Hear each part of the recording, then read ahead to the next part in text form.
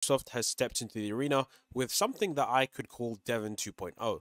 They've called this AutoDev, Automated AI-Driven Deployment. So essentially, this is a rather fascinating thing because they are introducing something that is very similar to what we had last week, which was Devon. And of course, that one actually did shake the entire industry because it pretty much was on the radar. So essentially, with AutoDev, it's rather fascinating because, like I said, Devon was released and it did shake the entire industry in terms of people realizing that the future careers and landscape is going to change in ways we never thought before. And that is, of course, rather fascinating considering that artists were the ones on the chopping block and now it may be software engineering. Now, essentially, what they state here is they state that, the landscape of software development has witnessed a paradigm shift with the advent of AI-powered assistants. And essentially, they reference GitHub Copilot, which you all know about. But essentially, they say that GitHub Copilot is just like a Copilot. It's pretty good, but you can't build, test, and execute code and GitHub operations. So they're constrained by their limited capabilities, focusing on suggesting code snippets and file manipulation within a chat-based interface. So essentially, they said, in order to fill this gap in, we present AutoDev, a fully automated AI-driven software development framework designed for autonomous planning and execution of intricate software engineering tasks. So you can see right here that this is a fully automated AI agent that is able to plan and execute intricate software engineering tasks. And this is their first iteration. I can probably guarantee that they're going to be coming up with new iterations of this unless GPT-5 comes up with something that we didn't think of. But yeah, it seems that Microsoft are working on this. And I'm not sure if they're working on this in a response to Devon, but I'm sure something like this did take some time. So I guess that what we're seeing here is probably just a coincidence. And it says AutoDev enables users to define complex software engineering objectives which are assigned to AutoDev's autonomous AI agents to achieve.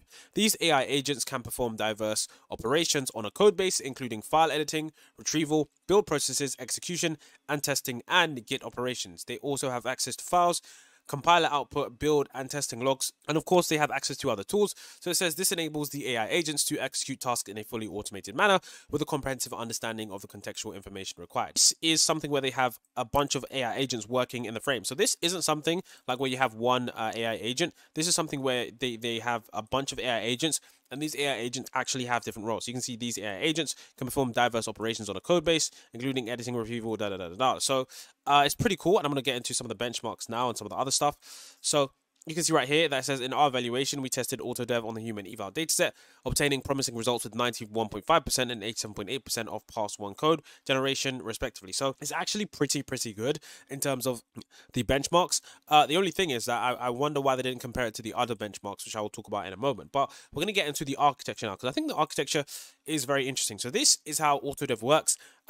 And it's quite interesting. It's quite similar to Devon, but I think this one, they have more AI agents working in there. So essentially it says AutoDev Figure 1, AutoDev enables an AI agent to achieve a given objective by performing several actions within the repository. The eval environment executes the suggested operations, providing the AI agent with the resulting outcome. And in the conversation, the purple messages are from the AI agent, while the blue messages are responses from the eval environment. So you can see right here that we have the user, and then it goes through all of this stuff. You can see the AI agent is able to, do all of this stuff. It's able to run it, realize when there's a failure, and then of course test it in the environment, bring it back, and then of course run the test, make sure it's successful. It's quite a bit. Now, like I said, with this one, the reason why I find this one a little bit more fascinating is because this is collaborative agents. So it's a little bit different because you can see right here, it says at this stage, the user can define the number and behavior of the agents, assigning specific responsibilities, permissions, and available actions. For example, so they state that they could, the user could define a developer agent and a reviewer agent that collaboratively work towards an objective. So this is essentially some kind of, I guess you could kind of say agent swarm kind of thing, where you have, multiple things working collaboratively together. And when you work collaboratively together, you essentially have something that is rather more effective because, they're independently working and figuring out the solution. So, I mean, it will be an image diagram explains how the software, which is AutoDev, works. So basically, you can kind of think of this like a kitchen where essentially you have the head chef, which is the, of course, conversation manager. And of course, you have the specialized chefs, which are the AI agents. So you can see right here, we have multi AI agents like right here. So there's a bunch of different agents. And of course, with this, you can basically say that the head chef is then getting all these other chefs to build a meal or whatever.